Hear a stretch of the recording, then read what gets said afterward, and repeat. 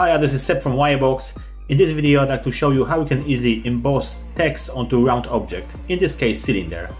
So we've got our cylinder on the scene. Let's add the text, Shift A, add text, and then rotate it 90 degrees on the x-axis, so R axis 90. Now let's switch to front view, 1 on the numpad. And we can edit the text.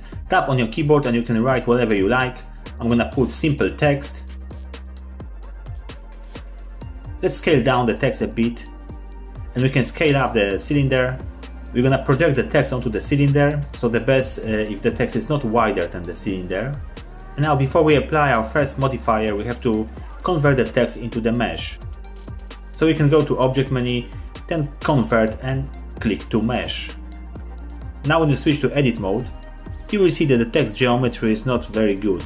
We have to change it by adding our first modifier. So let's click Add Modifier, then Generate, and we choose Decimate. So what the Decimate modifier do, basically it reduces the number of vertex and it keeps roughly the same shape, so it doesn't change the shape much. So in the Decimate box we have to change to Planar and tick Apply. And now when you switch to Edit mode, you will see that our text got less vertices. And now we can add another modifier to our mesh text. This time instead of Generate you have to choose Deform and then shrinkwrap modifier. And then we have to change the wrap method from the near surface point to project. Then under the target we have to grab eyedropper and choose cylinder. And nothing happened yet because we have to change from positive to negative. Now you see our text wrapped around the cylinder, so let's apply the modifier. So now faces of our text are completely flat, the same as the faces of cylinder. Let's apply some thickness to the text. To do this we have to add another modifier, Generate, and this time choose Solidify. And here we can adjust thickness as well as offset. And if we're happy with our text, let's apply the modifier. And now everything looks good, but we've got two objects, cylinder and text. We need to join them together, so after this we've got one object, a cylinder with embossed text on it.